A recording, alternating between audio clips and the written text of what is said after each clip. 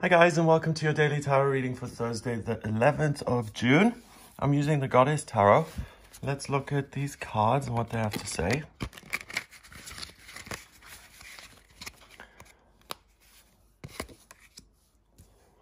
We have the Knave of Chalices. Kind of looks like Temperance as well. It's about finding that balance. Then we have the Seven of Wands.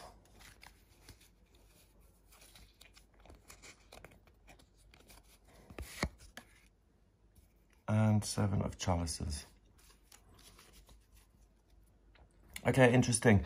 We have the Knave of Chalices, which is like the Page of Cups. It's a court card, and it's about learning to mature emotionally, understanding what makes you happy, expressing who you love. And we had the Knight of Cups yesterday as well. So this is a period where you can really learn some emotional truths about yourself and how you are in connection to other people. You may feel a certain way about yourself on the inside, but then when it comes to expressing that, when you're around other people, you feel like, oh wow, I'm missing this whole gap where I'm not articulating what I feel, and that's why other people can't engage. So rather than, wow, this is a really great day to let go of shame and to discover something you love about yourself. And you'll start to realize today that when you're in communication or in connection, or if you're around other people, by talking to those people, you'll see what it is that you're missing, so to speak, the thing that you want that'll make you happy. And you'll see that when you're around other people. So it's really important to be around other people and not to isolate yourself. And we're literally in isolation, the coronavirus lockdown. So that makes things a little bit harder. Connect with people by social distancing and getting together with them, or by using an online software to speak to people, or by having a couple of people, and I don't know if you can't really do much.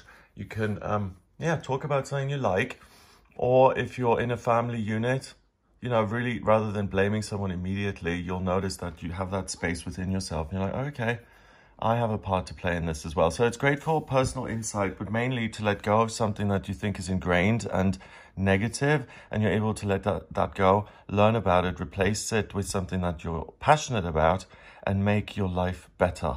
The Seven of Wands, we've got aggression here. This woman is protecting the igloo from this guy who's trying to, I don't know what he's trying to do, attack her or invade or come near her. Doesn't want that. So the Seven of Wands is conflict, it's fire, violence, aggression, and it's protecting what you care about. It's protecting your home, it's protecting the thing that makes you happy, the thing that's nearest and dearest. So you may be overly aggressive. We've got this red sash there, and you may take it to the extreme. So if you do get aggressive when talking to other people, you'll notice that that is what you bring to the table. As an example, major aggression or paranoia, being defensive. And the initial thing when we see something about ourselves that we don't like isn't to say, oh, how wonderful, I'm a complete nightmare, hooray. No, we don't say that. We try and cover it up, and we're ashamed of ourselves. And it's like, oh no. And then try and work through it. But you don't have to be ashamed of yourself. You were made the way you are for a reason. And no matter how faulty you think you are, you aren't. The universe had a very precise and exact picture in mind when it made you, and you are a divine being. That never made sense to me, but think about how much value we give on planet Earth to a wristwatch. Let's say a Breitling wristwatch. Thousands and thousands and thousands of pounds. Think about fancy cars or a Gucci handbag. People pay 2,000, 5,000 easily just for having that amazing label, which gives a lot of clout. So obviously you're associated with celebrity, with wealth, with a certain type of lifestyle. That's why the bag comes with such a heavy price tag. So what we don't do very well in society is we fail to add value to a human life. Human beings are divine beings, and every human being is divine. You're invaluable, you're amazing. And I only get that the longer I'm alive. I just really realize how each person is this amazing spiritual pod walking around, connecting with other spiritual hubs. And it's like one of those arcade ping pong machines. We just bounce off each other and learn how divine we are with each divine encounter. So we've got Odin and Mercury and whoever they are, gods in some sort of pantheon, whether it's Nordic or Roman, whatever. The more you connect with other people, whether it is conflict or whether it's passion or whether it's reconciliation that's difficult, don't judge it, go through it and see what it shows you about what fires you up, what makes you feel passionate.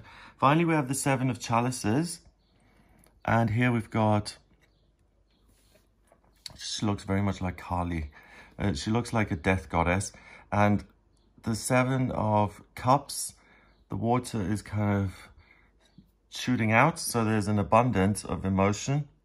And it's about letting go of one thing so that something can be replaced. And that's or letting go of something so that there's space to fill that space with something else that's more positive. Cups is love, your feelings, what it is you desire. The death goddess there. What has to go before you can give life to something else?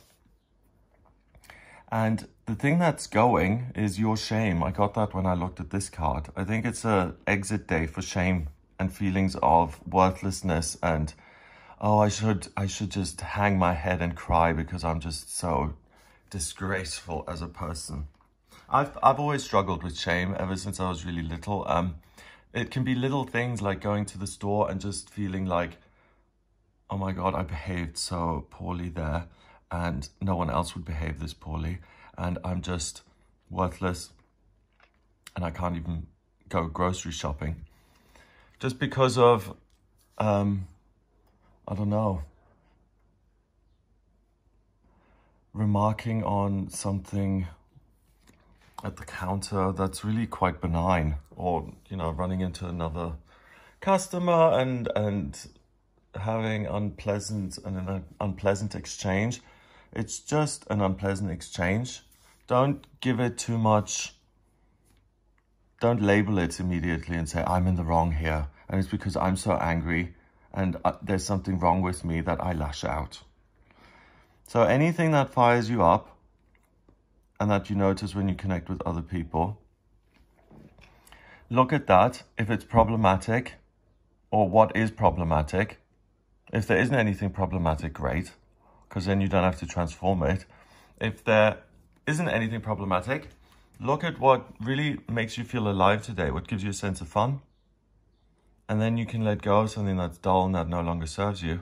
And you can create more balance and bring more balance into your life by doing things that consistently thrill you rather than you get really, really into it 1 month, 1 day a month, and that's it. And then you have to wait till next month. This is a more gradual, consistent burning every day. So it's an opportunity to bring more fun and joy into your life. What I'm being told before I finish the reading is that there's a shroud in place and it may make you look at situations differently than you usually would. So a group of people that under usual circumstances you wouldn't want anything to do with, suddenly they seem okay today. A situation where you're level-headed and where you keep your cool, suddenly you just see red and you have a go at someone. Again, don't be mortified and label yourself. Just look at it for what it is.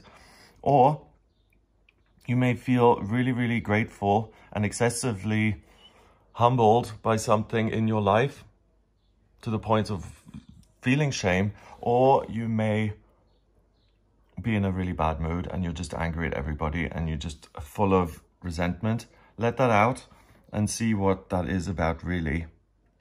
Because resentment ultimately is about fear. So if you're lashing out, what is it that you're afraid other people will take from you? Spiritually, nothing can be taken from you. It's interesting that we have fire and water in both of these, well, both of these cards, but we have more water here. Fire and water don't work very well together. Heat up the water, that igloo is gone, and the water evaporates. And throw a bunch of water on a fire, no more fire. So it's about maintaining a nice sizzle and being active, passionate, and maintaining a nice balance. I really don't see huge new beginnings, really swerving kind of from the point or what you usually do. You don't have to really go out of your way and change your schedule very much. It's a very subtle emotional thing that you get through pinging off other people. So make sure you're not alone today. 7 and 7. Good luck is 14. 1 and 4. And another 1. Because this is a court card, is 6. 6 is about a temporary opportunity that appears to you. And it comes in via other people, via another person who may or may not seem friendly.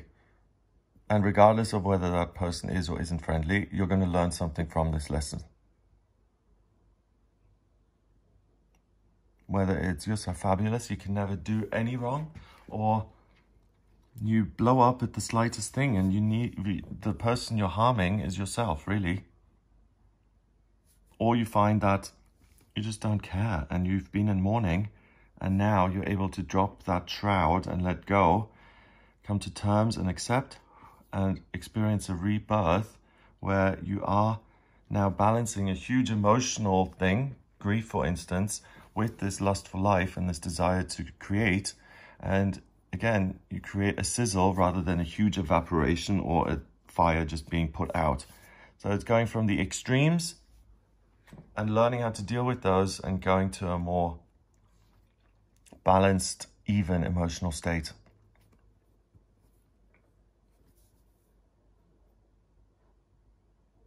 So I hope you have a great day. If you'd like a personal reading with me, please get in touch via the website, gregoryscott.com. If you like the video, hit subscribe and share the video online. Have a lovely day, and I'll speak to you tomorrow.